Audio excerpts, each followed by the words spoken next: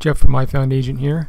In this video I'm going to show you how to control when Buffer posts your blog post to your social media account.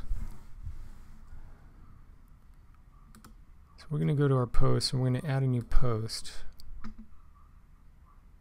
We're going to add our title and our content, and then we're going to scroll down to WP to Buffer. And most of them, the plugin settings are set up to post immediately when you hit publish.